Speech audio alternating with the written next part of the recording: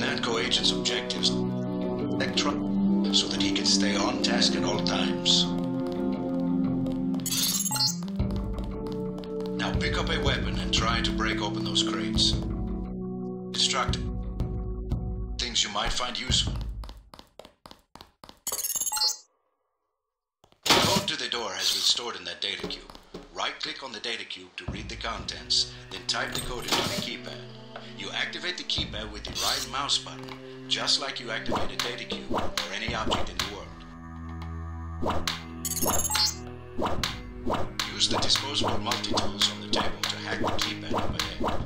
A multi-tool's resources are finite. When a tool is depleted, it becomes useless. The manual describes other uses for the multi-tool.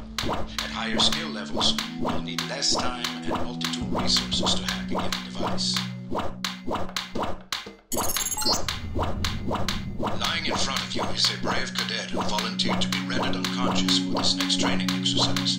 Highlight and search him to find the key to the medical room. Afterward, pick up his body and place it on the medical table so that one of my aides can revive him once the exercise is over.